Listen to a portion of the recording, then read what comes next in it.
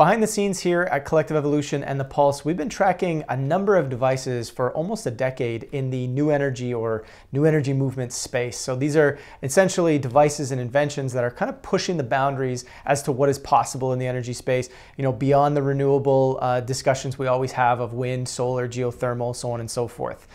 So these are like really inventions that not a lot of people are paying attention to, and a lot of people just don't even believe exist or don't even believe are real.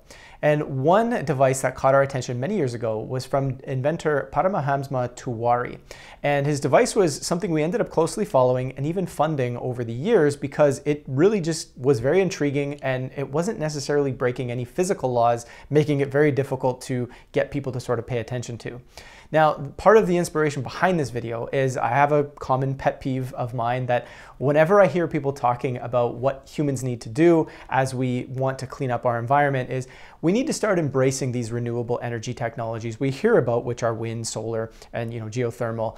Many well-intentioned change makers are talking about this. A lot of our politicians are talking about stuff like this. And of course, when they have these discussions, they're also bringing with it all of these calculations of what needs to happen, how much carbon humans need to reduce, how much energy reduction we need to also embrace as we change our lifestyles to match what wind, solar, and geothermal can produce. So essentially what's being asked by a lot of these people is, let's start doing a lot less. Let's go backwards in the amount of energy that we use and produce as a society, and essentially match what we know is possible in wind, solar, and geothermal. Now, I'm here to say that we don't need to do that. Now, I'm all for humans becoming more mindful, becoming clearer with how they interact with their nature and creating harmony in what's going on there. That's 100% what I'm for, and I'm for the reduction of pollution and all these sorts of things. But I'm not for cutting our potential as human beings. I'm not for, going towards these technologies in favor of hiding technologies that truly can free humanity in a very meaningful way. So if we're hearing all the time that this is all we have, this is all we can do, how is it possible that even UFOs are flying around out there with no sound, traveling faster than the speed of light, if all we have is wind, solar, and geothermal as the best possible solutions out there, or maybe it's fossil fuels that they're using? All of this is highly unlikely. Something else is going on. And the reality of the situation is there are a number of technologies on this planet that can tell us a lot more about what is going on. And humanity does not have to go back into this primitive direction that we're being convinced that we need to go towards. And I honestly think that it's time for people to consider, why is it that governments are really pushing us towards, accepting these primitive renewable technologies as our way forward? The reality of the situation is better technologies do exist. I've seen them with my own eyes. I've watched them be vetted with my own eyes. And it's truly important that we begin discussing this and taking this seriously, because they are being suppressed around the world by governments and elites. And I can virtually guarantee that's the case. In the case of the device that I want to bring your attention to today, no known physical laws are being broken here. The device is simply canceling out a mechanical back torque law that is typical in physics, which is essentially where a device, through the way it moves, will produce a back torque, which causes a loss of energy, i.e. just less efficiency. So the way this device is set up is it basically cancels out back torque, allowing the device and the machine to produce more energy than what goes into it. So the clip you're about to see is from the film Out of the Void. You will see basically a test session of the energy device that Tewari created, called the reactionless generator. Now, tests are conducted in this video by utility engineers, and you'll see the over unity results that they get, and you'll also see the results that are replicated at the Kirloskar factory, where the company's vice president and lead electrical engineer discuss how they replicated these over unity test results. We will show that the input is less than the output, and that is the proof that more power can be produced than what power is put into the system. The energy source is the electrostatic field of the atom and the electrostatic field of the electron. They interact without loss of their structural power.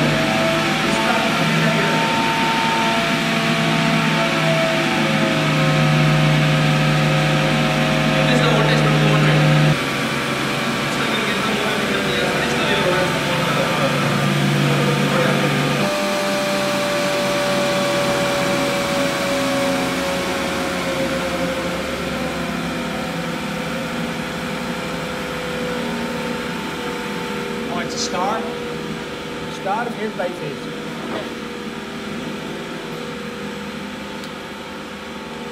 Yeah, they are separate actually. Independently we are taking. You see 10 plus, current is how much? Current is 6.5 in one phase, 6.93 in other phase, 10.1 is the other phase. So 6.6.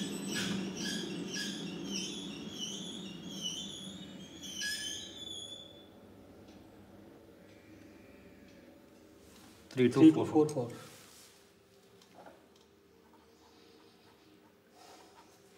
Look, young guy, look, now this is the input at the motor input. Right. And a 12 kilowatt, 11 kilowatt motor at partially loaded cannot have more than 0.7 power factor. What? You multiply here 5.7. 3964 into 0.7. Yes. 26 is how much?